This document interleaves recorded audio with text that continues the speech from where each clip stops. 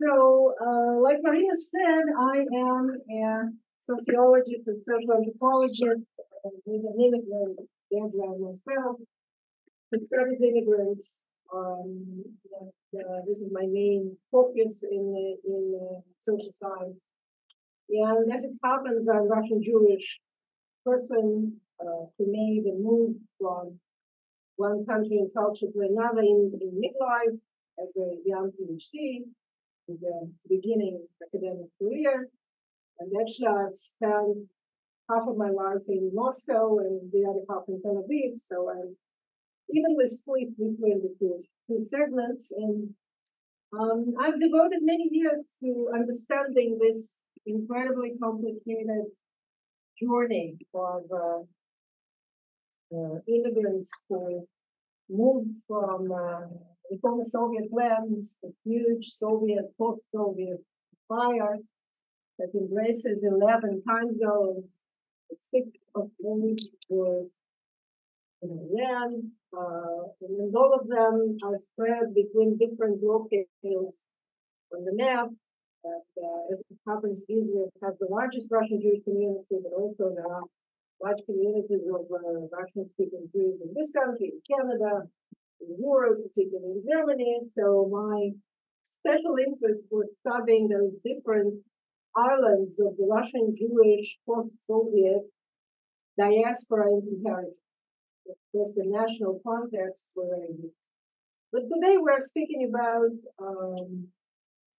the main interest. The bulk of my studies have been about Russian speakers in Israel. And I'm building this talk around the concept of tribes, shvatim in Hebrew.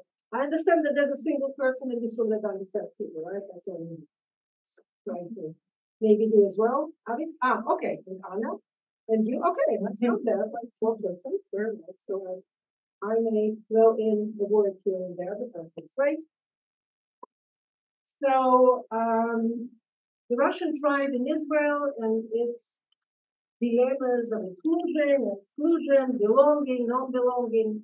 And of course, I start from the iconic picture of this incredible diversity of the Jews, the Jewish people, who speak a host of languages and look very different and come from a very wide range of societies. And given that Israel is the single Jewish state that is comprised mostly of immigrants on the Jewish side, over 95% of Israel's Jewish population are first, second, or third generation immigrants. So the composition of the society is incredibly pluralist, diverse, but of course one step further and we arrive to the notion of tribalism, because diversity and plurality are positive, but tribalism are already more problematic. And we know that this society that tries to keep a united front towards the outside world is incredibly fragmented on many lines, by ethnic origin, by religion and religiosity, by political camp, and of course those who arrived recently, vis-a-vis long-timers, veterans, and suburbs, those who were born in Israel, Israel natives, are all in different, cells, camps, sectors, etc. And it's increasingly difficult even to say what the Israeli mainstream is, who are typical, ultimate Israeli. They are so different. And this tenet or metaphor of tribes, of course, was introduced by former President Rivlin in 2015, and his speech about the increasing segmentation of the Israeli society struck a nerve, became a very popular framing on the ethnic schisms and conflicts in this country.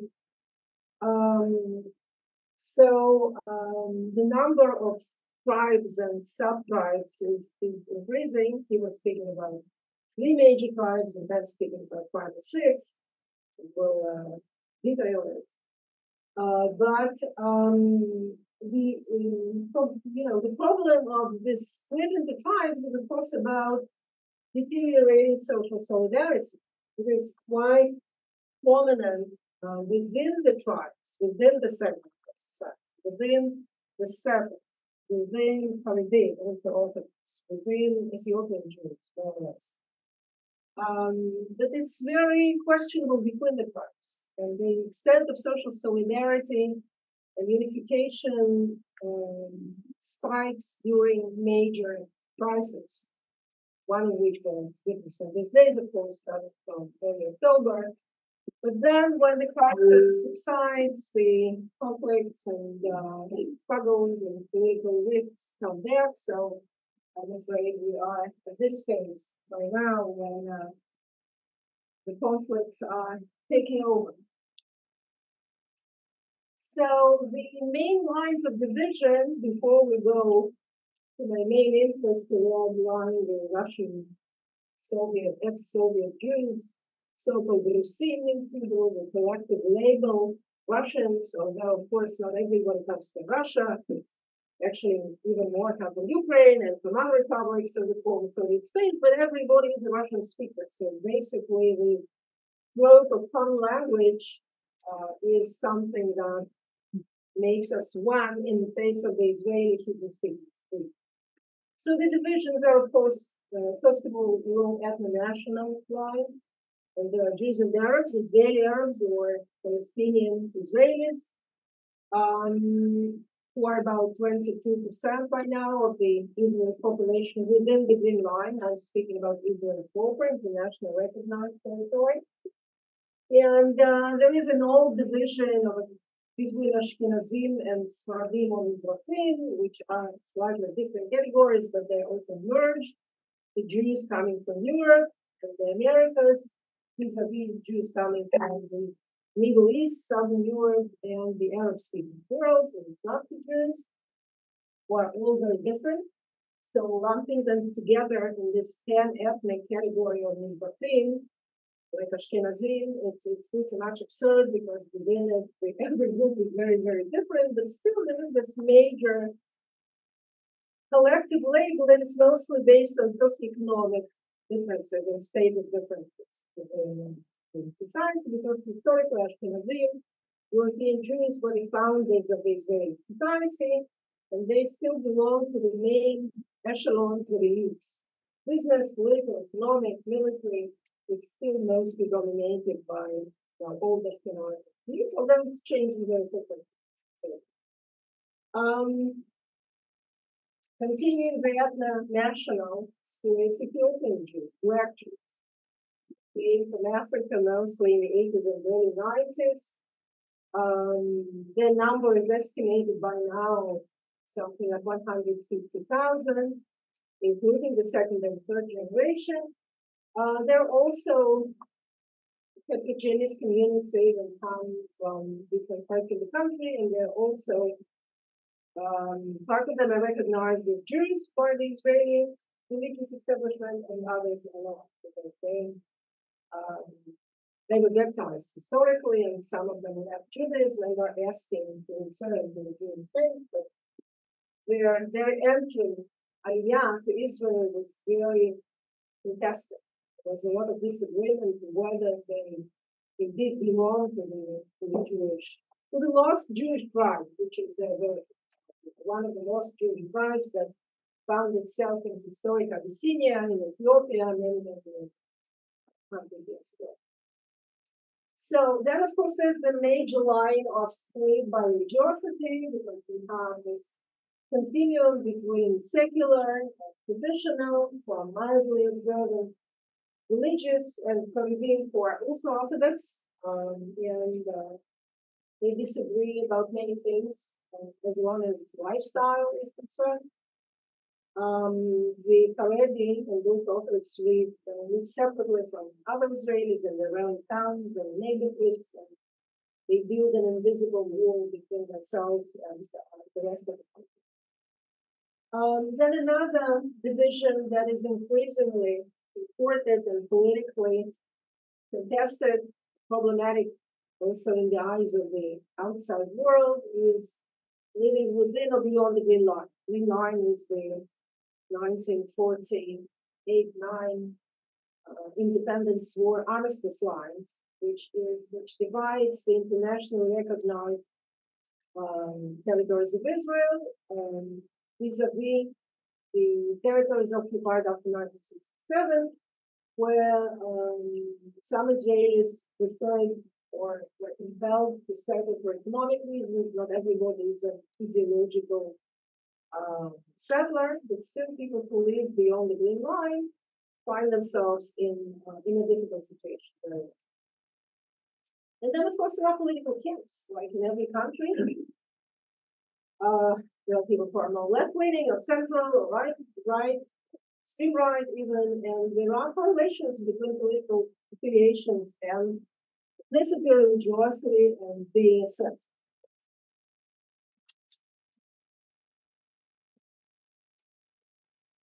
So from now on, I'm going to concentrate on my favorite segment of the Israeli puzzle, the Russian speakers, who are, as you will see shortly, a very large and important chunk of Israel's population, making a very significant imprint on all aspects of Israeli life, society, politics, economy.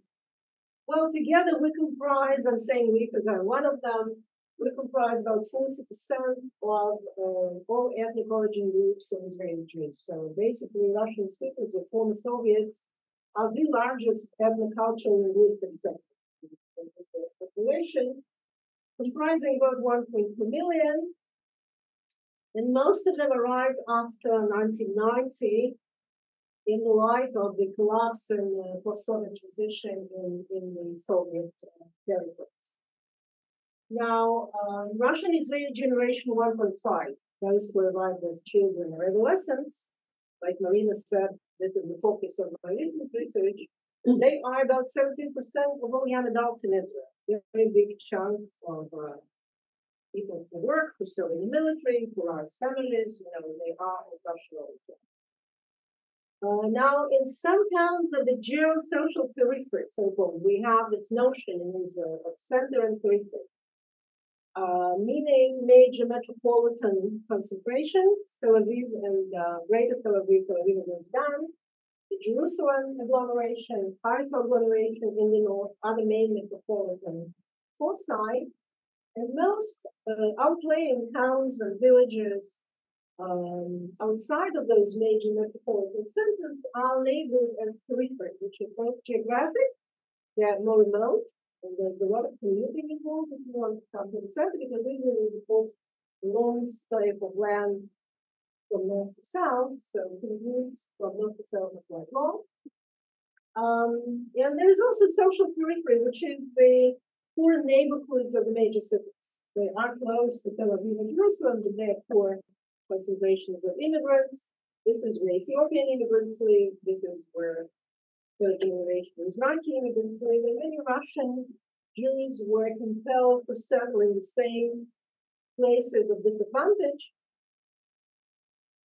merely for the reasons of the cost of living. They could not afford to live in major metropolitan centers like Tel Aviv and Jerusalem because the living costs in Israel have always been high, and they're just skyrocketing with every year.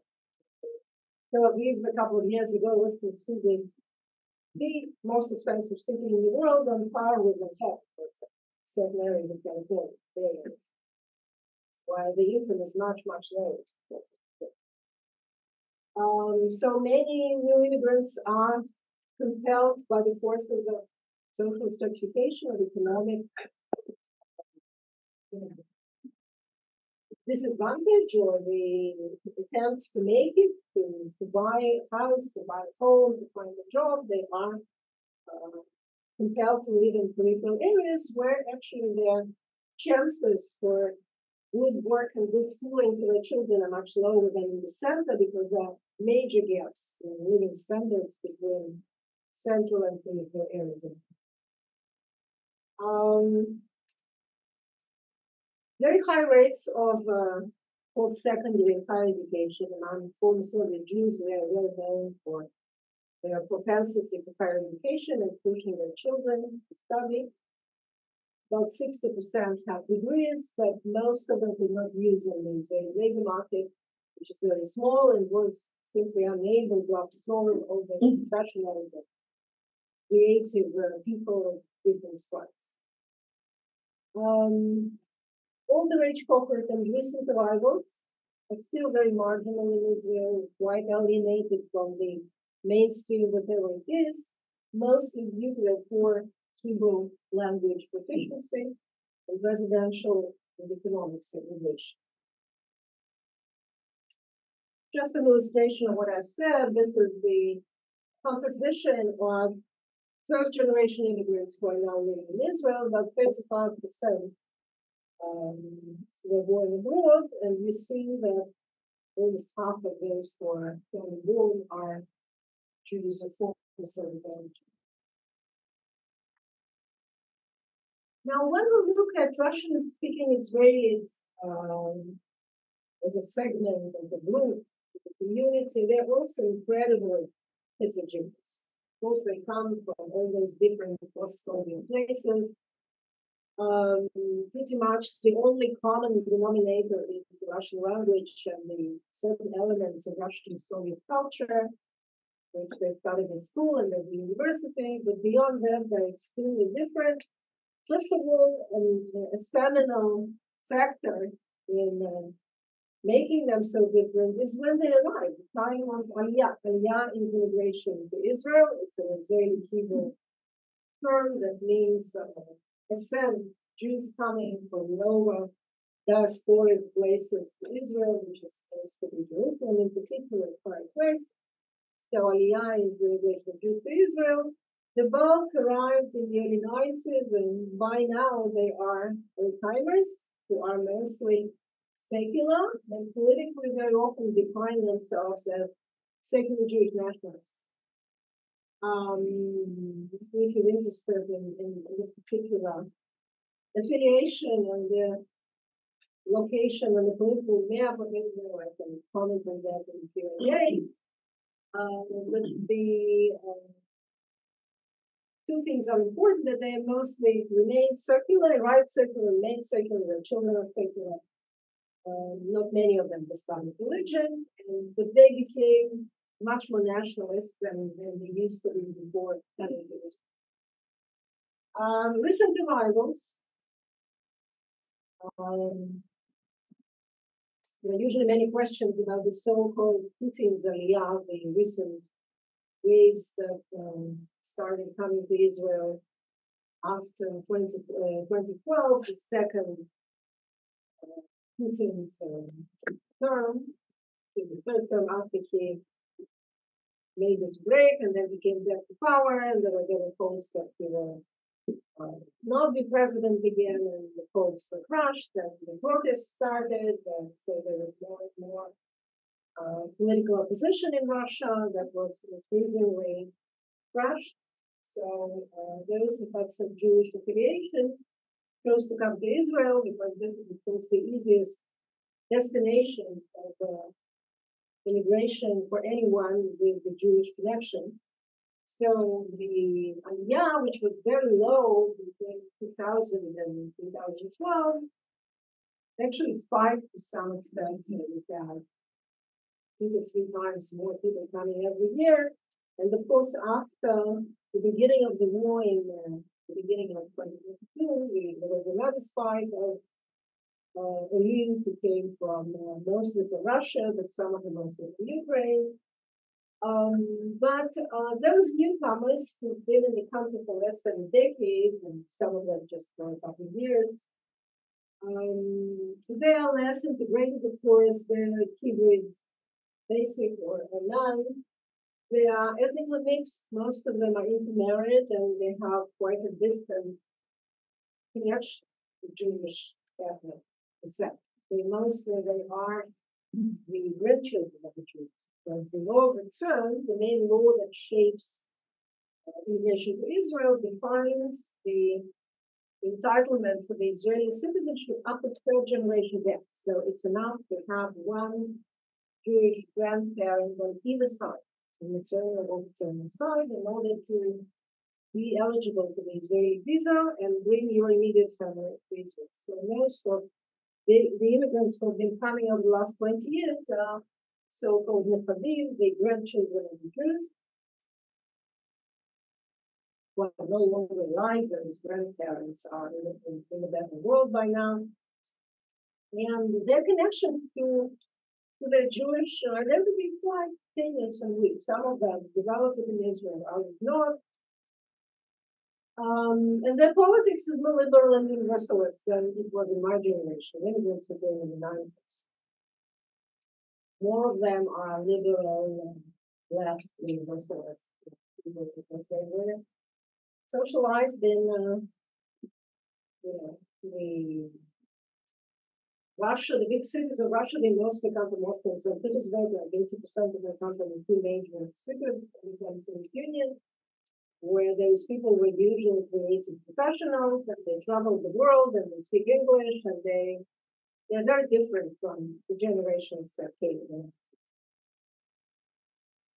Now, another line of heterogeneity, of course, is by education and occupation before and after Aliya. Those who came with significant human capital and with marketable skills applicable in the Israeli market, of course, people who are in engineering, in high tech, in medicine, and all kinds of applicative occupations, they are in a better position as immigrants than those who are in humanities and language-related disciplines who have a great stress of finding themselves in the Hebrew-speaking society. But Hebrew is a very complicated language. For people who never studied it and just discover it in midlife, it's an unsurmountable barrier. To master it to the level that would allow them to work professionally. By ethnicity, many of the Jews who came from the former Soviet lands are from the Caucasus and Central Asia. They are not Ashkenazim, they're closer to Mizrahim, to Eastern Jews. They speak different languages other than Russian. And they are actually integrating more successfully, I would say, than Ashkenazi Jews from the major cities of Russia.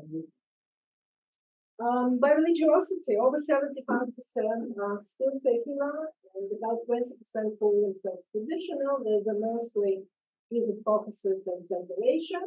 About 5% are Orthodox, and usually they are, as we call Balei Tshuva, people who discovered religion late in life and as adults, and they became Orthodox, newly Orthodox in Israel. But it's not a large percentage. Some of them live in the settlements and or in concentrations of Jews, but it's a very uncommon scenario for us. And then, of course, there's this angle of generations, which is my favorite line of analysis, comparing immigrant generation one, that is the parents, the adult migrants who came, let's say, in their 20s plus, and had a very difficult time, but still they were more prepared for this journey of the settlement. And then there's their children, generation 1.5, children and adolescents who were uprooted by force by their parents. They never asked for this to happen. Very often they were miserable. First years of the settlement. The second generation is the children of immigrants born in Israel, in the country, and it's again a different story. Every generation is very different. So, if we take a look at the key challenges for Russian Israelis, number one barrier that people talk about in interviews and surveys, what troubles them most is the socioeconomic barriers to mobility. Like I said, the Soviet Jews are exceptionally highly educated talented people, and they came to Israel very often expecting that their human capital, that their skills, that their diplomas will be useful in Israel. They will be able to find jobs comparable to what they were doing before immigration in their cities in Moscow, in Kiev, in Ashkenazim, in Tbilisi, in all kinds of big cities where they live. But basically, what they discovered that 60 to 70% of all their Soviet degrees and diplomas turned to be rather useless, which is a common story for immigrants, in other places as well. It's true also about America, and here I show the comparative graph of immigrant occupations in America, which is very similar to the distribution of kinds of occupations among Russian speakers in Israel. This occupational downgrading, the need to make a living with any kind of work you can find, and maybe hoping to climb slowly the occupational ladder back to your former career, former occupational self-identity. It's for most adult immigrants, it's never realized. So, particularly in Israel, where the market is very, very small, it's a tiny country. So there are very few positions, there are very few firms, very few organizations. And particularly those who came later on found that all the potential openings have already been filled. So there's no work, engineers and teachers and musicians or lecturers or journalists. The difference, of course, with America is the huge scale of the American labor market. We do not succeed in New York, you go to Chicago, you don't succeed in Chicago, you go to Minnesota, and it's the demand is bottomless for educated professionals in this country, particularly in what we call STEM disciplines, science, technology, engineering, and math. Not so in Israel. Every niche in every occupation is being filled very quickly. And so the majority, about 2/3 of professionals dealing with my wave in the 90s found themselves making a living with all kinds of semi-skilled or manual occupations.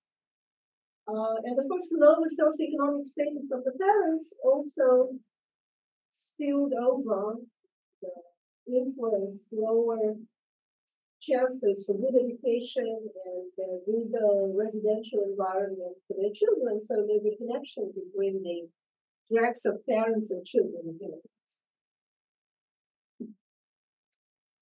Now, the issues of tell me when I have to stop, like 5 minutes before I have to stop. Okay? Because we want to do some time for questions. 45 minutes. Yeah. Okay.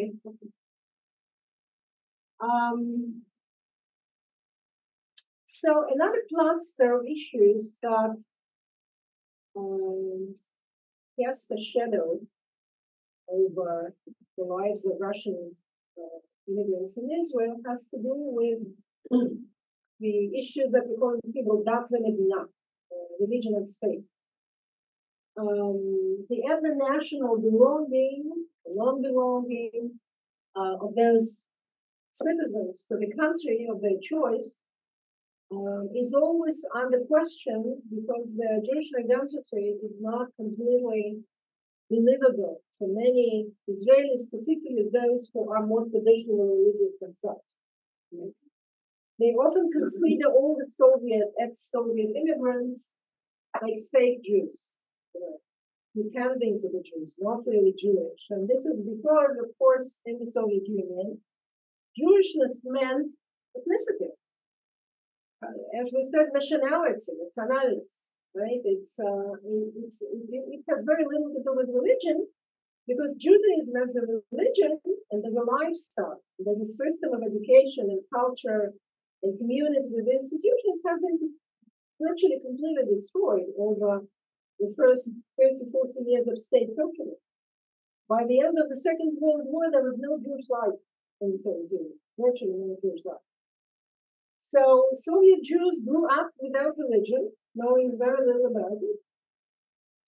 Many have negative attitudes towards religion as something very backward and primitive and holding you back in life, right? Because the official state ideology, which we were taught at school, was atheism, state atheism. So, of course, when they come to the country that writes on its, on its entrance that this is the country of the Jews and Judaism is state religion and there is no separation between religion and state in Israel. They are quite merged together. Okay? So people who do not feel themselves attached to Jewish traditions, to Jewish holidays, who do not know Jewish languages, some elders remember Yiddish from their youth. That, Hebrew is something that no Soviet Jewish child ever studied, so they had to start from scratch. I first saw Hebrew letters in a Ulpan in Moscow at the age of 30, and it was a big shock. I never saw this strange script in my life. So, and for many years it remained a word, not a text. So, no language, no cultural connections, and the Jewish identity that was ethnic and mostly negative, because we all grew up under the shadow of anti-Semitism. It was not a positive label to be Jewish in the Soviet Union. It was something you tried to downplay, to defy, and not to parade, right? So the task of those newcomers was to turn their negative Jewish identity into something positive that they wanted to learn, to celebrate, to be proud about. It's not an easy task for a young person.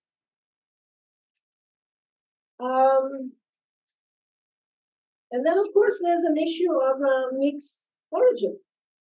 A huge number of Soviet Jews were intermarried because in the Soviet Union we married for love, not for any other consideration. And so people had non-Jewish husbands and non-Jewish wives, and they brought them to Israel.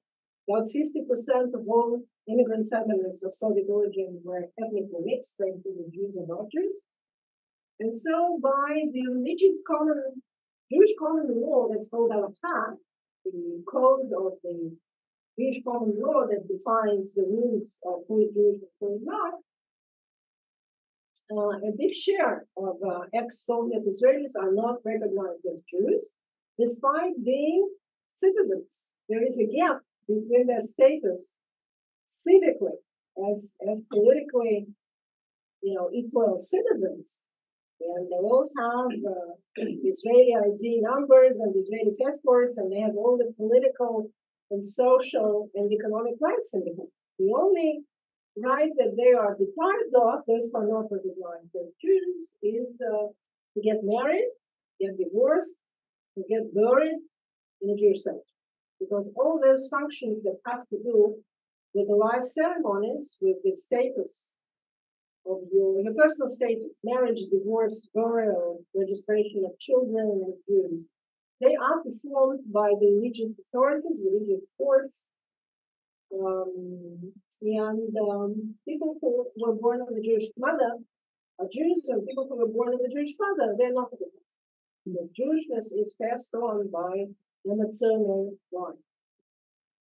And in the Soviet Union, many people of mixed origin have a Jewish father and a non-Jewish mother. It's a very common combination. And having a Jewish father, they had a Jewish last name.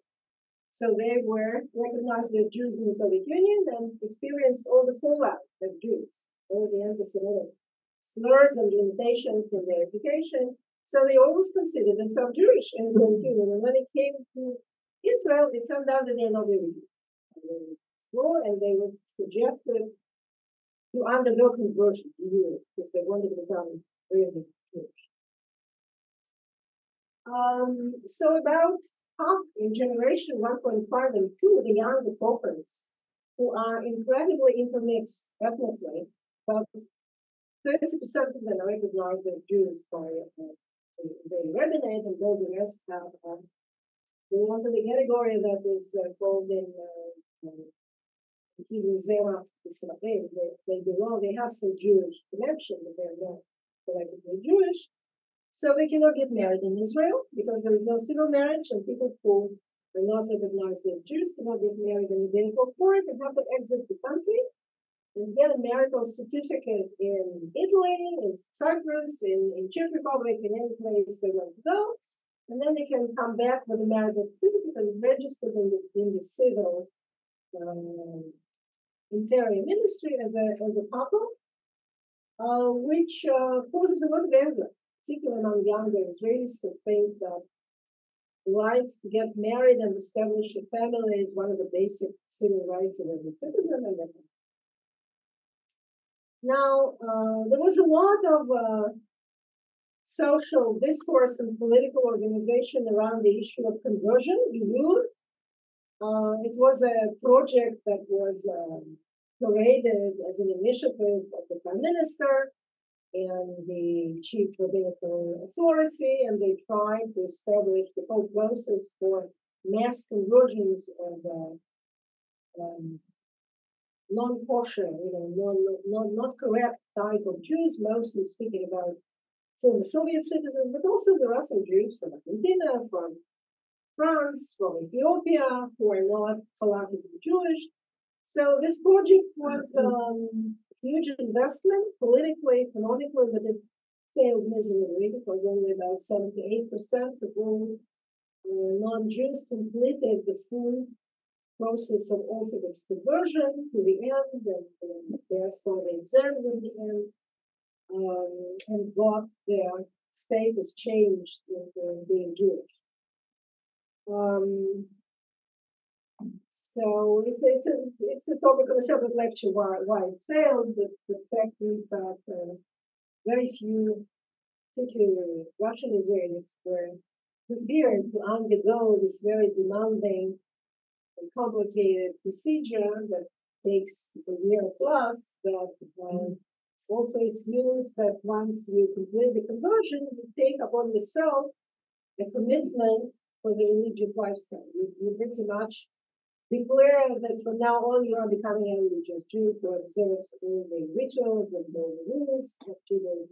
And very few people who are raised as atheists or secular people are prepared to make this first work.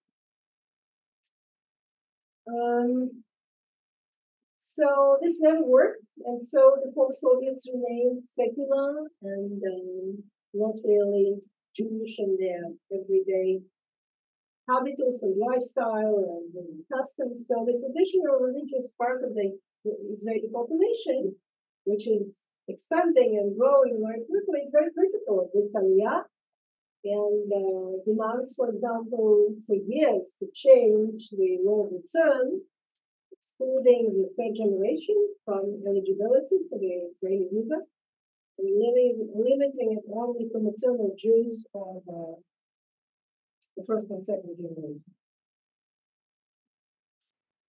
Now, the barriers that have to do with politics and culture,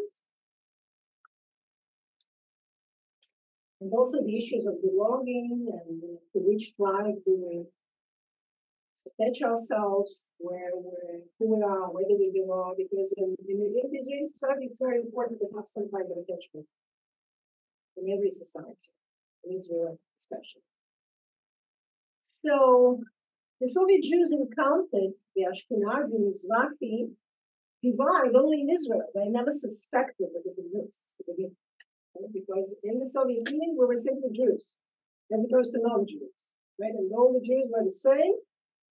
The absolute majority living in the major cities of the European part of the Soviet Union were Ashkenazim, hailing from the Pale of Settlement before the revolution and after the revolution, coming from Ukraine, Belarus, Baltic states, Moldova, Transylvania, Bessarabia, all those huge areas where the Jews historically lived, and then many of them resettled in the central parts of the Soviet Union, left behind their Jewish lifestyle, became secular Soviet citizens. And so they never knew that there are different kinds of Jews. They met Mizrahi Jews for the first time in Israel, and very often Russian newcomers were settled in the areas where traditionally Mizrahi second and third generations still remained from the 50s and 60s in the peripheries of Israel. So there was a lot of contact and rubbing elbows between those very different tribes in terms of their everyday culture and lifestyle and values and whatever. So there's a lot of contact between Russian and Mizrahi Jews in peripheral towns of Israel. But what's more, the veteran Ashkenazi Jews, the elites living in prestigious areas of Tel Aviv and Jerusalem and Haifa, they never recognized the Rusim, the Russian speakers, as part of their own bracket, their own category. Despite the fact that, of course, we hail from the same root, we all come from the Yiddish country, Yiddish-speaking people of the Pale of Seven, the Russian Empire, 17. But Ashkenazi elites of Israel looked down on Russian speakers for many reasons, because they were mostly located in low socioeconomic groups, because they lived in dead neighborhoods, and their children went to lots of good schools, and because they worked in manual occupations and they were not lawyers or doctors or professors in university like Ashkenazi, proper, people with a real status in the country. And then there was a stigma attached to any Russian Soviet legacy. Russian people who come from the Soviet Union were labeled as coming from totalitarian society, not prone to democratic thinking, limited in their understanding. And of course, it didn't help that politically, most former Soviet Jews gradually drifted from the center to the right. Like I said, they became secular Jewish nationalists. They voted for the parties of Likud and Israeli Palestinian, which is a party that was founded by Russian-speaking Jews from Moldova, Lieberman. To this day, it's quite a popular party, which is now split 50-50 between Russian and non-Russian voters in Israel. And so the fact that politically Russian Jews were not on the left, which is a traditional political affiliation of Ashkenazi Jews of Israel, like most of American Jews, of course, because it's a very similar split in this country. Because while former Soviet Jews are mostly voting Republican, and the American Jews are mostly voting towards the Democrats, right? So it's a mirror image. And this is also true in Germany and in every other place where ex-Soviet immigrants sit. So this was another reason why Ashkenazi elites rejected and distanced themselves from the new Russian immigrants, and were not really willing to help them, to settle, to find jobs, to recommend them for professional opportunities. So former Soviet Jews were very much upset, frustrated, hurt by this lack of solidarity and recognition. And being rejected by the Ashkenazi brethren, alienated from the Hebrew culture also because many of them never mastered Hebrew, particularly the older segment. Russians have built their own cultural arena, cultural microcosm in Israel, which included Russian language media, schools, theater companies, libraries, groceries, businesses, whatnot. It's something that we call the Russian street of Israel, metaphorically. It's not a physical street, although there are streets where you mostly see Russian versions of Haifa and Tel Aviv and like that. But this street is kind of a virtual community that sets the ties between people of the same language, origin, culture, and different institutions and venues. Given their critical mass, the 40%, again, I tell you, it's a very huge segment of the population. There was even a discussion in the Knesset 15 years ago, initiated by Russian-speaking Knesset member, to include Russian as a national language, as a formal official language. Because we have three official languages, it's Hebrew, Arabic, and English. The English is kind of used for tourists and for everything is written in two languages. So there was a proposal to include Russian in the set that was accepted. Still in the commercial sector, every label and everything you buy in the supermarket and the drugs, they all have signatures also in Russian, because of course the consumer market has its own laws and requirements. So de facto Russian language is the fourth language.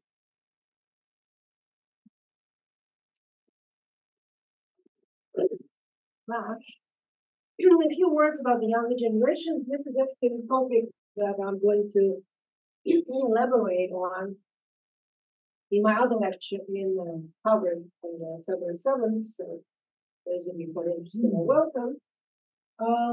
It's a fascinating group of immigrants actually across the world. There is generation 1.5 in America, in Canada, in Germany, in every country. It's immigrants who were unwilling movers who were taken by their parents, like I said, usually.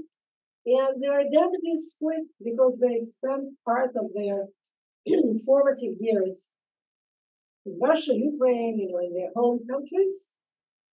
Had some schooling there. Many of them know how to read and write, and they have friends, and they have memories, and they had a good life. And then their parents decided one day that they would go to Israel with no reason whatsoever. And they took their kids. And so this resettlement in Daputi was very traumatic for many children. Today, they are young adults between the ages of 35 and 55 mostly.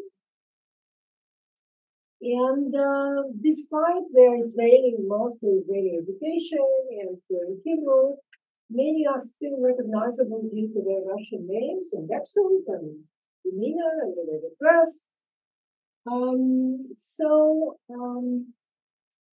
They are a very interesting crowd because they are much less prone to comply with discrimination and to accept their position as second-rate citizens, and to tolerate negative stereotypes and slurs, and Russians go home, and Russian prostitutes, and Russian mafia, and all the labels that are attached to Russian speakers, I think, across the world. The first generation was silent. They received it as an inevitable byproduct for immigration. We have to shut up and work hard and get your tests. What they will do. Okay? And the children are no longer willing to cope with that. They protest, they organize, they start all kinds of movements and groups to influence politically and to change this reality. So there's much more civic activism on the cultural front and online communities and different kinds. Volunteering for different organizations that is much more prevalent among 1.5ers than it was in their parents. Their political views are also changing. They're much more dispersed vis-a-vis the really block of right-wing views of the parents. There are many more young generations who are more liberal, who are more centrist, or more to the left, or extreme left. So this is also difficult for immigrants, I think, in most cases. Now, the young crowd is much more cosmopolitan. Many of them speak business English, and they're quite open to explore education and career opportunities outside Israel, as opposed to the parental generation, which usually moved and stayed because it's very difficult to immigrate once again and to look for, for fortunes elsewhere. This is a much more mobile population. They're much more globally attached. And in surveys, only about 50% of them say that they're sure to stay in Israel to live. Well, a few words about recent waves, like I mentioned already. This is usually what people ask.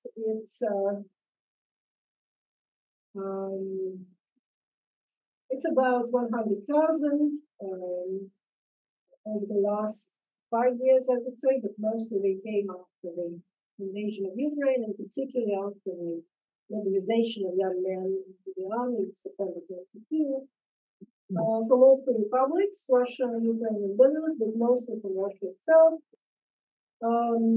Relatively few Ukrainians came to Israel, either as refugees or as Jewish immigrants. Usually only those who already have families, children, siblings, because Ukrainians have many more opportunities in other countries. As you know, Ukrainian refugees were welcomed in Europe and in the States and in Canada, and they were accepted virtually everywhere. While for Russians who were politically opposed to the regime and were in trouble, they had nowhere to go because actually the Russian passport became toxic very quickly. Nobody wanted to accept Russian citizens. Every year of the Russian passport, the Russian speakers considered that collaborating with Putin's regime, which is not true, of course, and there's huge opposition to the war. So for those of them who had an Israeli a Jewish connection, the easiest option was to go to Israel. They're very interesting people, mostly young, and mostly coming from the major cities, and mostly belonging to creative occupations, postmodern creative occupations. They face huge career hurdles in Israel, have very little chance of replanting their careers as coaches, event organizers, organizational counselors, all kinds of postmodern virtual occupations. They're no longer engineers and nurses or people that can do something with their hands. So all those occupations are very much rooted in language and culture, and it's very hard to move them to a different country. And of course, Hebrew is a huge field. So some of them keep working online in their Russian jobs as long as they can, or they work in English, they belong to the high-tech and computer industries. But many of them are not doing so well, and as we know, many of them are already leaving Israel, either going back to Russia or moving to the West if they have such an opportunity. And of course, they're all in deep shock in the current context in the war with Hamas because they went from one war and right into another. Some concluding thoughts, just very briefly. Ex-Soviet Aliya has been a great blessing for Israel. There's no doubt about it. It was a mass influx of free human capital in which Israel did not invest. Those people came educated, ready to enter the labor market, and much of it was wasted, unfortunately, because the labor market was too small to accommodate them all. But still, Russian Aliya of the 90s spearheaded economic upsurge of the 90s and fight that boom of the early 2000s, and also helped offset the ongoing drift towards religious Haredim majority of the country, which is an ongoing phenomenon. For the Jews themselves, Russian-speaking Jews themselves, it was a mixed blessing, probably. On the one hand, they had some demographic revival. Their fertility rates went up. They have some more kids than they used to have in Russia. The generation 1.5 is having between 2 and 3, sometimes 4 kids, which is a very norm. And they hardly have one in Russia. So demographically, the futures are better for them. But professionally, many of them experienced downgrading and couldn't realize themselves in the Israeli market. And also, like I tried to illustrate, they are quite ambivalent about their social belonging, falling in between different Israeli groups.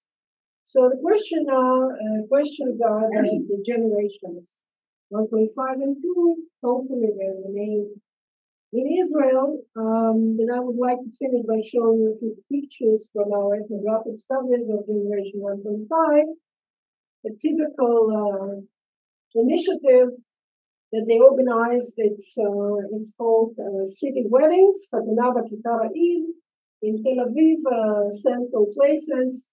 This organization called Fishka, an association of the generation 1.5, Russian-speaking and Hebrew-speaking, bilingual, organized weddings for the so-called Psulei Chitum, the people who cannot get married in Israel,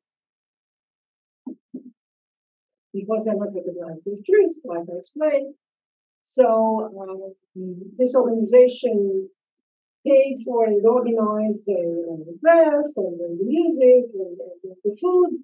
And there was a huge crowd that celebrated with them.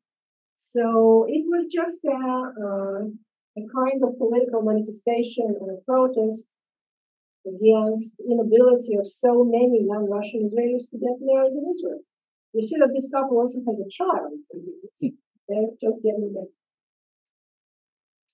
This is an example of how this association introduced the popular Russian Soviet holiday virtually unknown in Israel, the 8th of March, the International Women's Day, walking the streets of South Tel Aviv, mostly foreign workers, Africans there living, explaining to them about solidarity between working women, giving them flowers, music, so it's another reason to celebrate. And this is a very interesting project for this association. Fishka, Mimuna Usi, Russian Mimuna.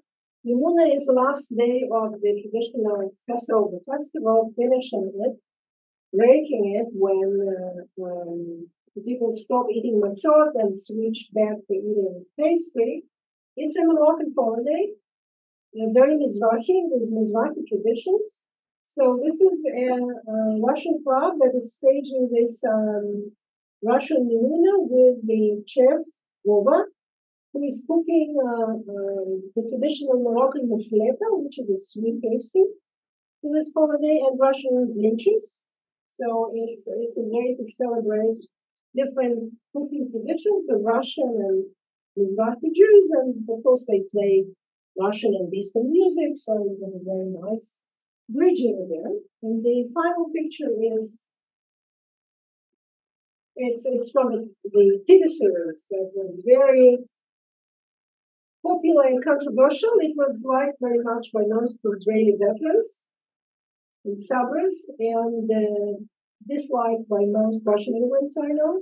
Maybe some of you have seen it. If you know some Hebrew, you can watch it online. The name of the series is Sovietska. She is the main heroine, this generation 1.5 young woman who is exactly in this in-between position, struggling between her Russian Soviet Jewish family and trying to be true Israeli young liberator. She's a student, mathematics student at the university. An interesting story, but full of stereotypes. So this is what we didn't like. But it's just a way to see to show that this particular snap of the younger Russian-speaking Israelis is very much in the spotlight of the Israeli mainstream media society. It was streamed on main public TV channel. So this is how I finish. And I'm open to your questions.